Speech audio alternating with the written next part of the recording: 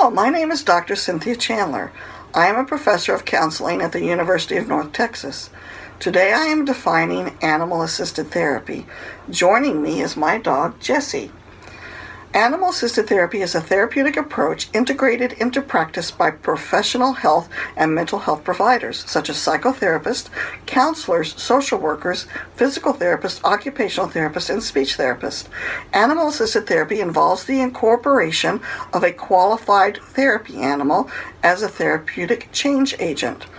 Through a therapist facilitation, the animal assists the client in therapy. For example, I'm a licensed professional counselor, and my dog Jessie, a Cocker Spaniel here, joins me in my sessions with some of my clients.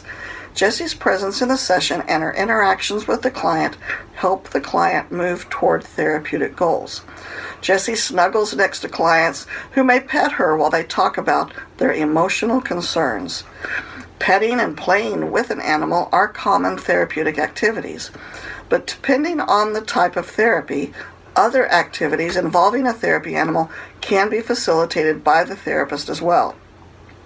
Some of the reasons that human-animal interaction can be therapeutic are quite complex, but one simple reason is that clients report they are more motivated to participate in therapeutic activity when an animal is involved.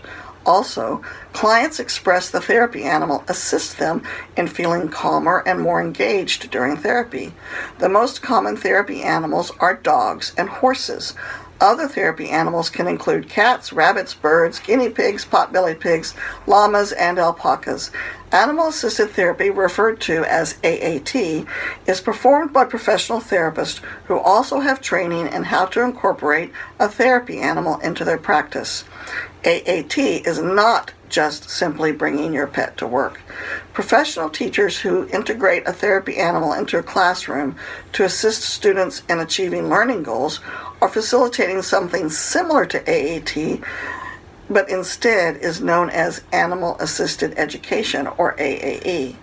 You may be familiar with another type of service that involves a therapy animal, which does not have to be performed by a professional.